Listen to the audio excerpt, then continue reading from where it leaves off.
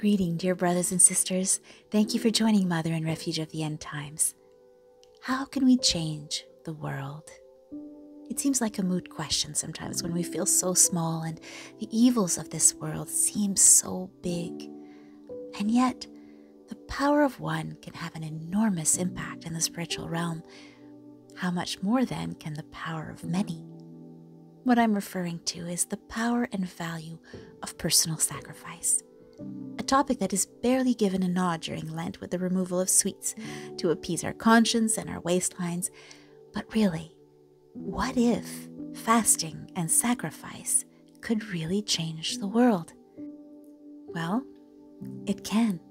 And who better than Sister Lúcia dos Santos, one of the 3 little shepherds of Fatima, to give us heaven's tips as to how to do it for the most impact. This is what Joseph Pernichin brilliantly shares in his blog for the National Catholic Register, published on April 7, 2023. And it reads like this. Sister Lúcia and Our Lady of Fatima explain fasting and sacrifice. Fatima visionary Sister Lúcia explains how our Christian tradition of asceticism can help us grow in love of God and neighbor. We would do well on Good Friday and Holy Saturday to consider what Sister Lúcia of Fatima has said about fasting and sacrifice. She has a way of making palatable what some think unpalatable, so let's begin with a little foundation, then look at some clear and simple suggestions. Sister Lúcia starts by reminding us that we must offer prayers and sacrifices constantly to the Most High. This emphasizes a message of Our Lady of Fatima that tends to be passed over, the request for sacrifice. In her book, Calls from the Message of Fatima, Sister Lúcia explains that Our Lady wants us to, quote, make of everything you can a sacrifice and offer it to God as an act of reparation for the sins by which He is offended and in supplication for the conversion of sinners. Recall that Our Lady told the children, make sacrifices for sinners, and say often, especially while making a sacrifice, O Jesus, this is for love of Thee, for the conversion of sinners, and in reparation for offenses committed against the Immaculate Heart of Mary. Lúcia lays this foundation, then she gets into some specifics. She reminds us that the sacrifices can be physical, spiritual, material, intellectual, or moral undertakings. We've got to be ready to take advantage of the opportunities we see before us. We should be particularly ready to make sacrifices, quote, when this is required of us in order to fulfill our duty to God, to our neighbor, and to ourselves. This counsel comes from her second memoir, in which she tells Bishop José Alves Correia da Silva, the good Lord Himself bitterly and painfully complains about the extremely limited number of souls in grace who are willing to resign themselves to what is required of them in observance of His law. Think how much that has deteriorated in today's times. Sister Lúcia explains, quote, many persons feeling that the word penance implies great austerities and not feeling that they have the strength for great sacrifices become discouraged and continue a life of lukewarmness and sin. Then she says our Lord told her, the sacrifice that all people have to impose upon themselves is to lead a life of righteousness in the observance of His law. Because many judge the meaning of the word penance in great austerity, they do not feel the strength and pleasure to do it and are discouraged in a life of weakness and sin. The sacrifice required of every person is the fulfillment of his duties in life and the observance of my law. This is the penance that I now seek and require. Think about that. We all have duties in life, and we all have to observe God's laws. How about when we do our duties complaining or with a face long enough for our chin to touch our toes? Lúcia points out that one of our sacrifices will sometimes be, quote, the cross of our daily work. Maybe at times it's repetitious and monotonous. In that case, we can remind ourselves that St. Joseph had to plane wood over and over for years.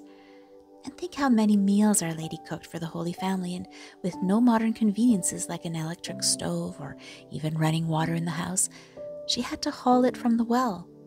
Would we think they complained even a single time? Lucia's guidance: these difficulties, quote, we must accept with serenity, patience, and resignation. Forget fidgeting and impatience when we're caught waiting in a long line in the supermarket, post office, or traffic. Offer it up in the spirit of sacrifice. Do it a few times and it will start coming naturally. Offer that grace towards reparation for sins or to help someone struggling with sin. Our Lady knows perfectly well where and how to use that sacrifice. During a conversation, Lucia reminded a questioner, quote, by sacrifice, Our Lady said that she meant the faithful fulfillment of one's daily duty. Lucia added that the rosary was important, quote, because we must pray if we are to be able to fulfill our daily duty. How big must our sacrifices be? To counter any wrong notion about the size of the sacrifices, Lucia explains, the fact that they are small in themselves does not make them any less pleasing to God, and also very meritorious and advantageous to us, because by means of them, we prove the delicacy of our fidelity and our love for God and for our neighbor.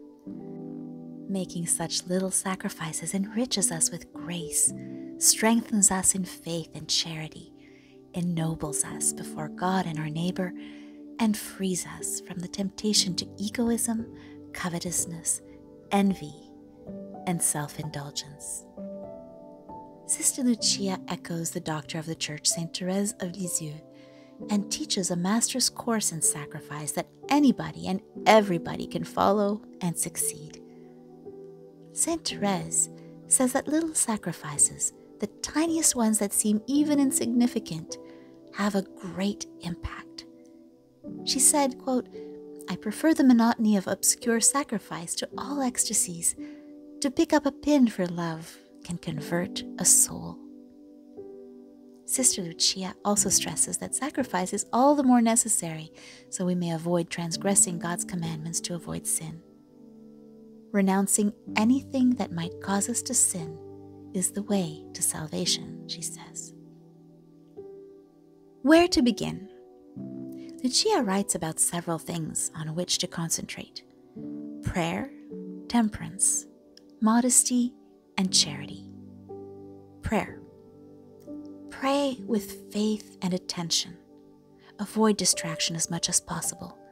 We're speaking to God, so pray with confidence and love. Why? Quote, because we are all in the presence of someone who we know loves us and wants to help us. Like a father who takes his small son's hand in order to help him to walk.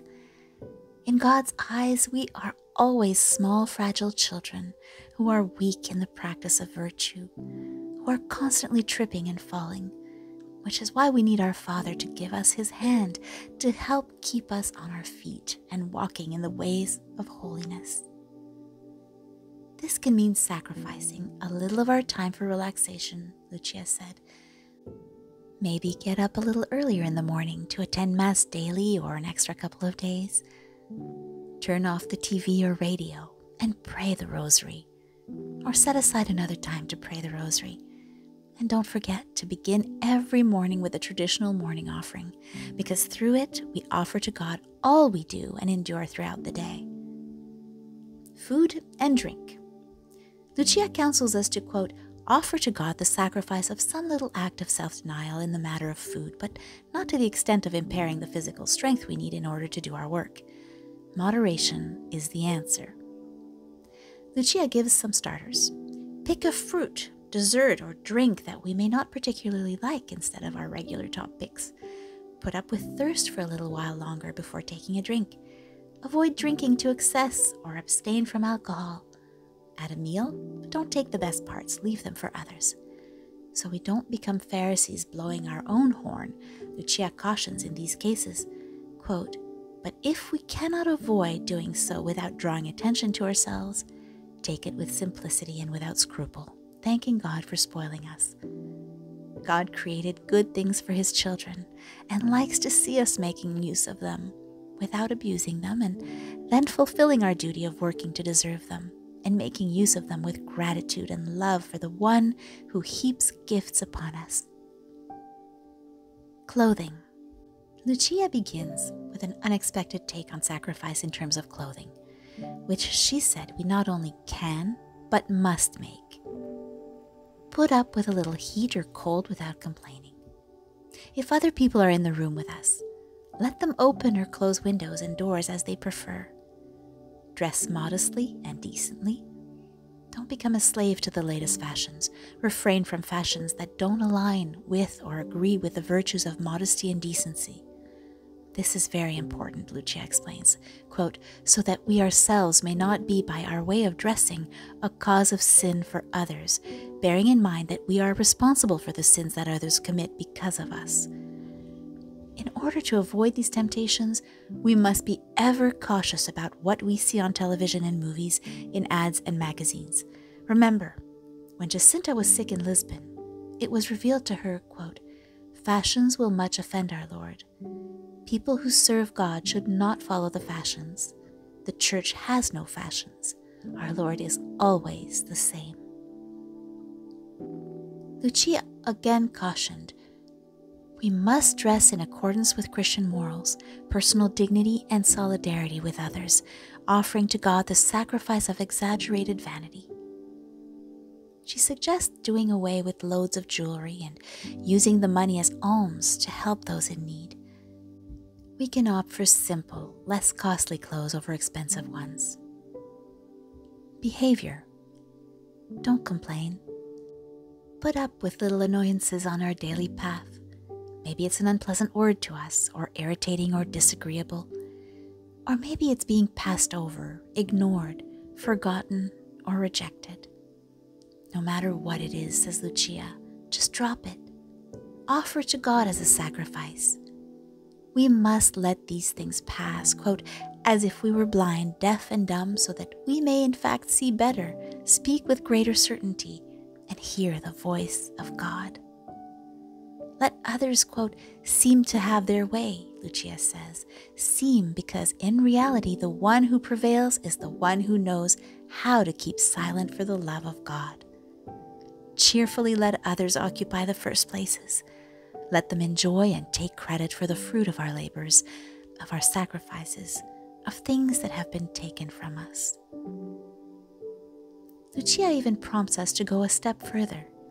She encourages us to, quote, endure with a good grace the company of those we do not like or whom we find disagreeable, of those who go against us, upset us, and torment us with indiscreet or even unkind questions.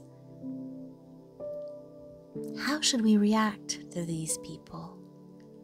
Quote, let us repay them with a smile, a little kind deed done for them, a favor forgiving and loving, with our eyes fixed on God, Lucia taught.